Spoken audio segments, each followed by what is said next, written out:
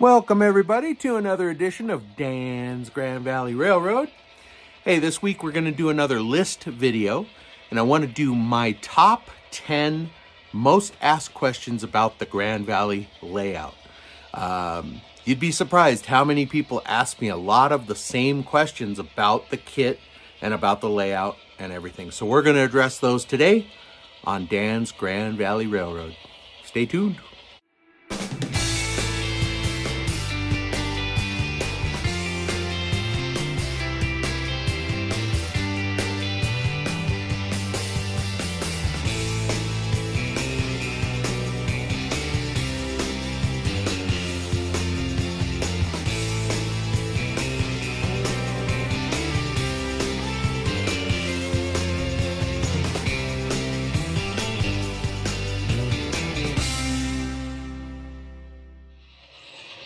All right, we're going to get started with the questions here in just a second. I just want to say thanks to all you new subscribers and just point out that we do have merch available, merchandise down in below the video, below comments. Got hats, mugs, and different things. And remember to like and subscribe. It really helps the channel. And also the super thanks, if you guys feel so inclined to help out the channel and to help us move forward, consider doing a thanks, super thanks, and that would be greatly appreciated. All right, without any further ado, let's get to the top 10 questions that I'm asked about the Grand Valley layout. All right, I went ahead and stopped the train so we don't have the noise to contend with and me having to watch it for derailments and stuff like that. So let's get to the first question, and that is number 10. What radius are the curves on the kit? Well, the curves are 18-inch radius curves. If you buy the track pack or you just buy them individually, the plan calls for 18-inch curves. And that's what the plan utilizes. So that leads us to question number 9. Can you run large locos on the layout? All right, well, that kind of is a no. With these 18-inch curves, it's best to run smaller 4-axle locomotives like switchers, F units, GP40s. I run GP38-2s. You're not going to really be able to run SD70s on this. It's just not going to work. You're going to have really bad clearance with the tunnels, the curves in the tunnels.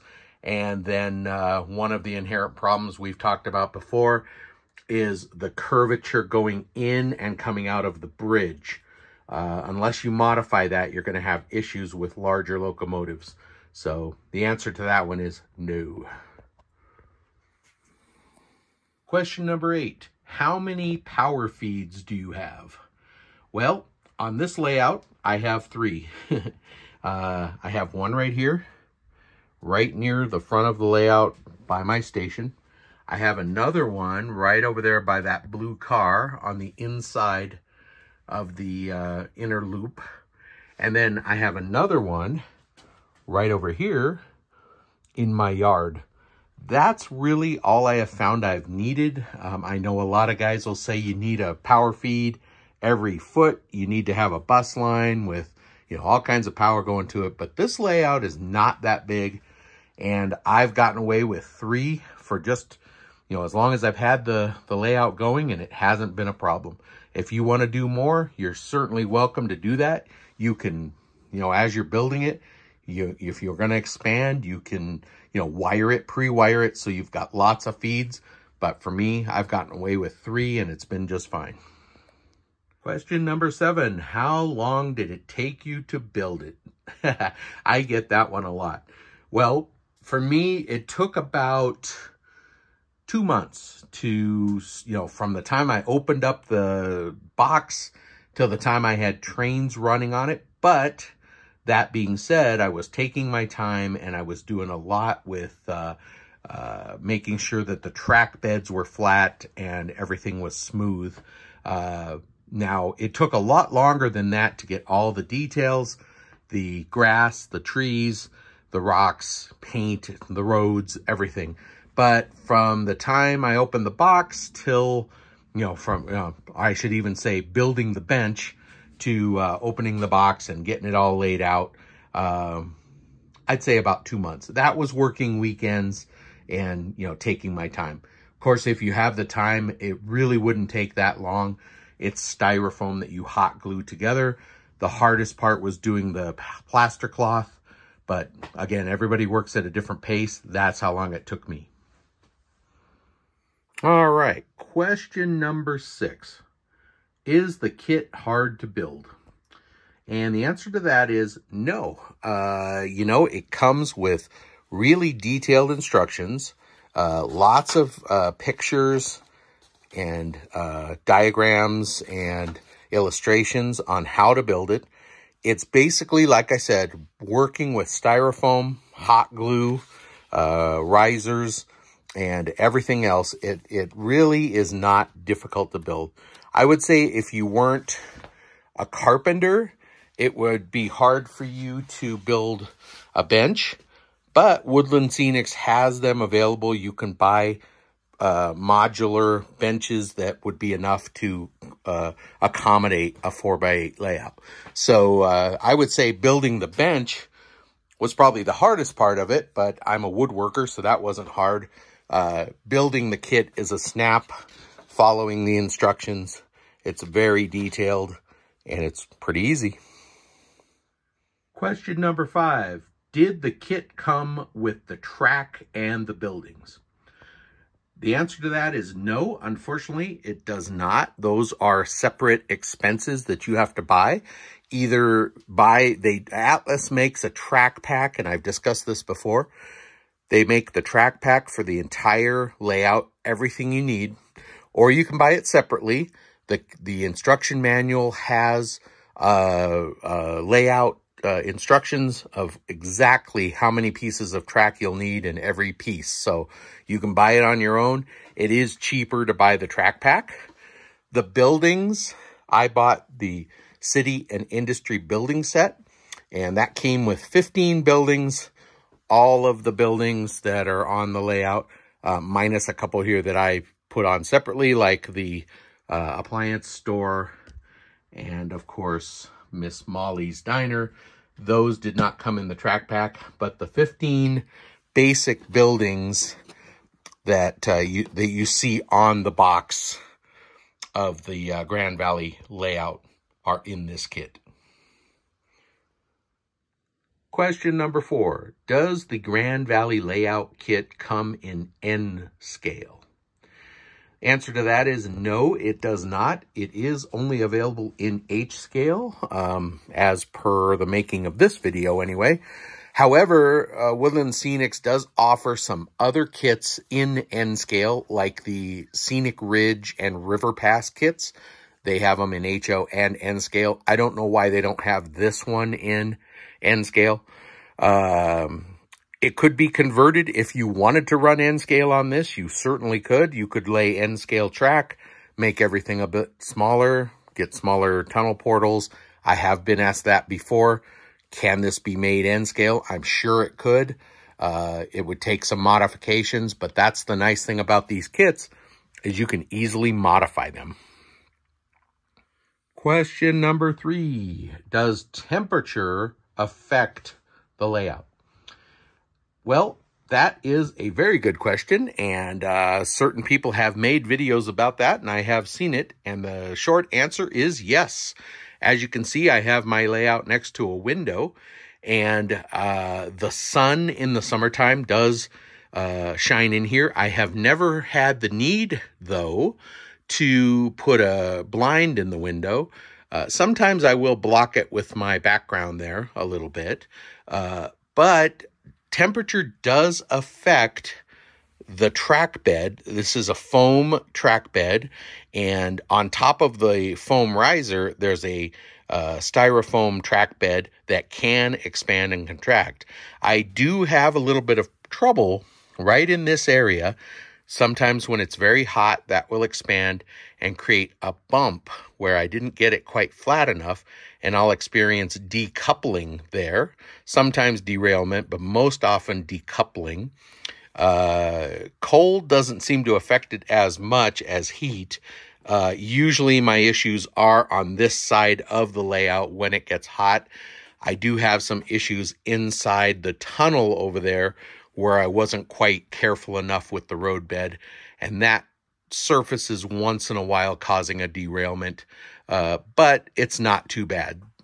Being in a cool basement like I have helps a lot, even in the summertime with this window here. It doesn't get very hot in here, so a cool climate helps to maintain it and keep it at a constant temperature. I do have a vent right above where heat and cold can come out. A lot of the times I will have that shut off, but sometimes I do turn it on. So yes, it does affect it, but not greatly. I also want to add to that I do know of people who have built the kit and had it in a garage or a shed or a barn, and it does affect it greatly being outdoors or in a building like that, where mine is in a basement. Again, it's more protected. It's in the house, basically. But yeah, if you were building it in an outdoor shed, you might have more issues with temperature than I do. Question number 2, is it better to build the kit or to build a layout from scratch by yourself? Well, that's kind of a complicated question. For me, being that I was sort of new into the whole thing, for me, it was easier to buy the kit to get started with. It has everything you need. You can see the steps here, with all the styrofoam, the steps that you go through, to complete the kit. And it just seemed like the better way for me to go. Now that I have experience, I would say, yeah, I could build my own layout like I did, on wood or with styrofoam or foam board from the big box stores and do it myself. I certainly could. But as I got started in it and I wasn't really sure about how it went, I think getting the kit was the best thing for me. That might be different from you, but definitely the kit was the way to go for me. All right, and finally, the number 1 question that I'm asked about the Grand Valley Layout Kit. How much did it cost you? Well, again, that's hard to put into solid numbers. I mean, there was a lot of stuff I bought extra, but there was a lot of stuff that was included in the kit. Let's go over to the bench. I've got a little list over there. So just recently, I was looking online to just do a little shopping and see what the kit is going for, the track pack, and the buildings. So that being said, I've seen the Grand Valley layout at Train Sets Only for $480. Other retailers have it for, I've seen it as much as $650. But you can get it for under $500 if you shop around a little bit. The track pack is not bad. I saw it at Train Sets Only also for $126. Not bad. I think I paid about $100 for it. That was in 2018. So it's gone up, but it hasn't gone up that badly. The City and Industry set is pricey at $255. That's at Train Sets Only also. TrainSetsOnly.com. But if you think about buying those buildings individually, if you get finished buildings, those HO buildings are like anywhere from $70 to $120, lighted, all painted and everything. The kits run anywhere from $30 to $50, depending on which kit you get. Some can be as low as $20 or $30. But if you add all that up, this is a good value if you want all of those sets. So for me, I would say about $1,000. That's with the trains that I bought. I didn't have any type of controller at the time. I bought the, well, let me grab it and I'll show you the set that I bought to get started with DCC. So not having any DCC trains or really any DC trains that operated, I bought the Bachmann Digital Commander set, which came with a DCC controller. And of course, the two locos that I just showed you over there on the layout, the GP40 and the F unit. I got some other ones along the way through eBay, some other cars that went with this set. This set was less than $200 when I bought it.